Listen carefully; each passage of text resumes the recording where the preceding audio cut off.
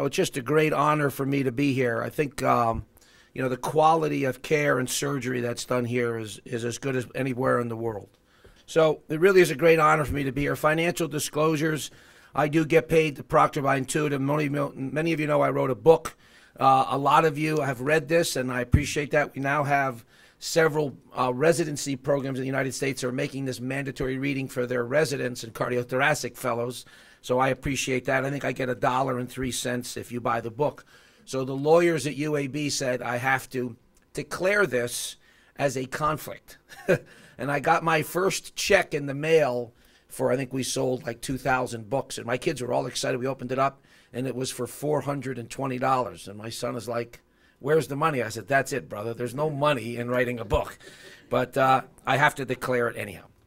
So I do want to reduce this to philosophy. If we believe that minimally invasive surgery is better patient care, that they have less morbidity, less mortality, less blood loss, and if you think better care saves money in the long run, and you just heard very eloquently from Dr. Khan as to why, and that is correct.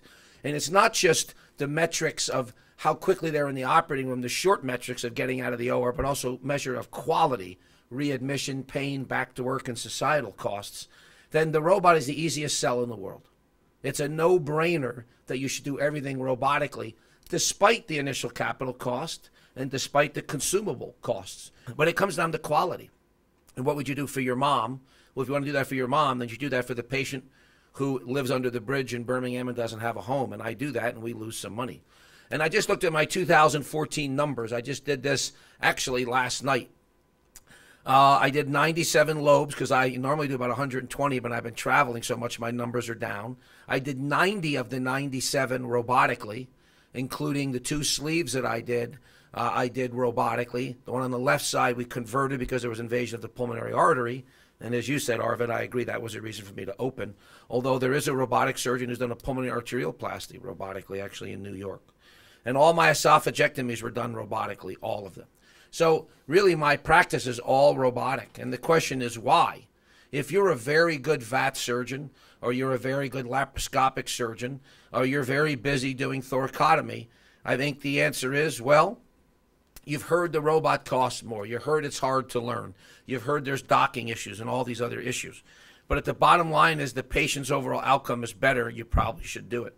And here are my results now, and I'm glad to say that I have done more robots than anybody in the world in thoracic surgery.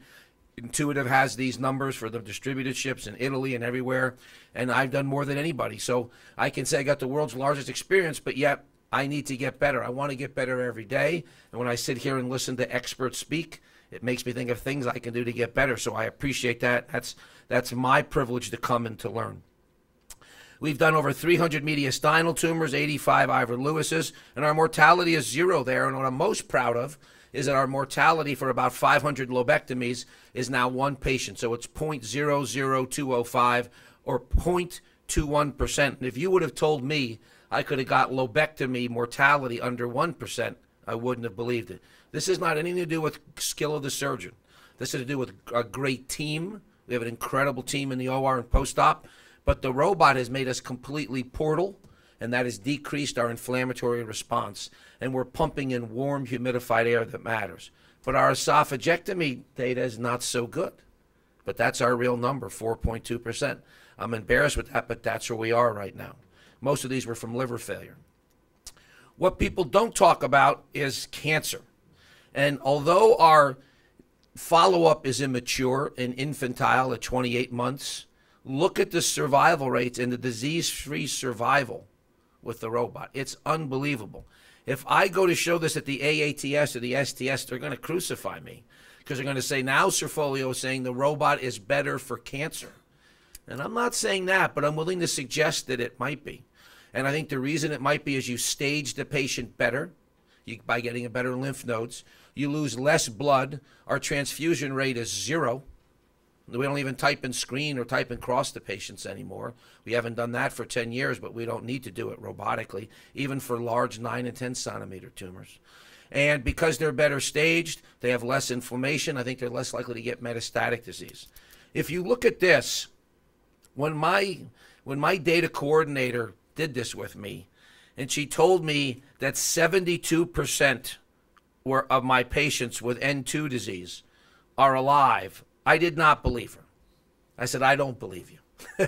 She said, well, it's your own data. I said, I don't care. I don't believe you. I want to see all 20, only 29 patients. I want you to call them all. I want to see them all back myself. 2, we couldn't, but they got CT scans. They were one's from a different country. One was from California. They had CT scans of the brain, chest, abdomen before I presented this, all of which were negative. And the reason is these are a highly select group of N2, I think, because they have, we're very liberal with mediastinoscopy, EBUS and EUS, and they were all negative on that, but positive on pathologic N2. So I'd be very careful over interpreting this data that the robot's going to give you a 70% 3-year survival for N2. I don't want to say that. That would be irresponsible, especially with an N of 29, but it's provocative to look at this high survival. And so the answer to the why question is that's why. The long-term results seem to be better. The short-term results seem to be better. And as you do more and more and more, your costs come down. And it's complicated to look at costs. When people just talk about costs, they're really doing that in a vacuum of very short-term operative costs, which is a small part of the picture. It's really what's the cost of society. And, it's what you believe in and don't believe in. And it's a philosophy that I've mentioned with my kids. I send my kids to private school. That costs me more money. I don't have a prospective randomized trial to show you that that's going to help them better than a good public school. It might not. It comes down to the kid. But I believe it makes sense. And I believe that a robotic approach is going to make sense and it has value, even though it's hard to prove the value, as you guys have eloquently said. So team is the key. I think I'll finish with this slide and just get to the video of the sleeve. This is a picture of my youngest son's bedroom. And I took this right before I left to come to India because this kid has a problem. He is sloppy. Here is his bedroom. Here's a picture of his mirror, but it reflects the messiness in his brain. These are sneakers that are 3 years old. They don't even fit him, and yet they're still in his room. Here's a batting helmet. He plays baseball from 2 years ago. Doesn't fit him, but there it is sitting on his carpet. Clothes everywhere. This shows a disorganized man. A disorganized man. Yet, in the chaos is some goal setting. He wants to go to an Ivy League. My older son went to Yale. He's being recruited by Harvard and Yale. He wants to win more rings than a famous baseball player named Derek Jeter, who's a famous New York Yankee. And he wants to meet a woman like his mother. Well, good luck to him, because that's not going to happen. But at least he sets some goals. In this very disorganized mind, there's goal setting. And I submit to you as surgeons, that's what we're like when we start robotics. There's a lot of confusion. There's a lot of chaos. There's lights going off, blue lights. The docking is hard, especially with the SI compared to the XI and all these other issues. But the reality is, in that chaos, in this incredible chaos, there is goal setting and there is order. And so now I'm going to show you the world's first robotic sleeve resection. Actually, it's the second. And this video, let me orient you, because there's only been 4 of these done in the world, and I'm very proud to say I've done 3 of them. And the one surgeon who's done the 4th came down and spent a week with me, watched. I went up to New York City. Richard Lazario did it, and he gets all the credit for doing it. But this is a patient. This is a right upper lobe. There's tumor right at the distal right main stem and at the proximal bronchus intermedius. And so I've already taken the arteries and the veins off the right upper lobe, and I'm now going to cut the bronchus after I get all these N1 lymph nodes off. So everybody's oriented. Here's the right middle lobe. Here's the stump to the right upper lobe. And I just take these scissors and cut. And I intentionally cut the right upper lobe bronchus. I don't like when people say, oh, you need to do an en bloc. You don't know where to cut. So I think you look inside and you'll see tumor here. This was a big, bulky tumor. This was a 7-centimeter tumor. And you can see there's cancer right here growing down. But it wasn't growing down so much on the membranous part. And you're going to see I did a tailored membrioplasty, because that's the part of the airway that rips when you're doing the sleeve. So I have heard from many surgeons that you cannot use the robot for a sleeve, that a sleeve resection is an absolute contraindication to the robot. And here it is. Has anybody else here done a sleeve? You have. How many have you done? So you've done 2. This is great. We need to write a paper. Fantastic. We have 5. And we'll get Richard. We'll have 6. This is good. When did you do yours? Last month. The last one. Gosh, see, Intuitive doesn't know this. They don't have that number. So here is the left main stem. Here is now, I'm in the inside the right up above, and now I'm looking, and I'm going to take this right main stem down to the carina. It's very important here that you've cleared off this number 7 lymph node, the subcarinal node, which is right there. Your assistant should hold the right upper lobe pulmonary artery down. And now if you can tailor a flap out onto this main stem, that'll give you less tension when you sew this together. This is an important trick, which actually I do open. Now I see the extent of my tumor. Now I'm going to cut the right main stem a little more proximally. I send off a frozen. Our initial frozen was positive, and I recut it to get a negative margin. This patient actually, all of his N2 nodes were negative, but he had several positive N1 nodes. Here we are, right on the carina. There's that lymph node that lives right in the carina between the right and left main stem. There's your sleeve being resected. Keep blood out of the airway. Make sure you keep your left balloon up. That goes for tumor markers and all genetics, of course. And now you're set up, and I do interrupted knots on the outside. So you're going to take a vicryl suture. This is a 3-0 vicryl on an RV needle. Knots on the outside. Sewing that right main stem. Remember, there's a size mismatch. I start on the cartilage. I don't think you should start in the membranous. I think you should sew that last. I think it's okay to run it. If you want to run parts of this, I think that's fine. One of the problems with running the vicryl is you can fray it. So I would rather do at least interrupted here in the membranous part. You can run it. I think you get the idea of what's happening here. You line this up. Let's move this along a little bit. Tie your knots down away from the pulmonary artery. You want to make sure that these knots are out of the way and not rubbing on the PA. That's the posterior segmental artery of the right upper lobe that was stapled. Here's the anterior apical trunk of the right upper lobe. You line this up. Very, very simple. I prefer to use these needle drivers that have scissors on them. It makes me much more efficient.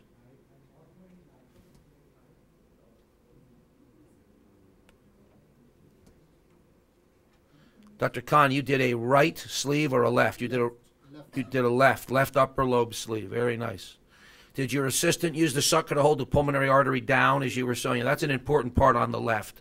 So that clunky needle, what suture did you use?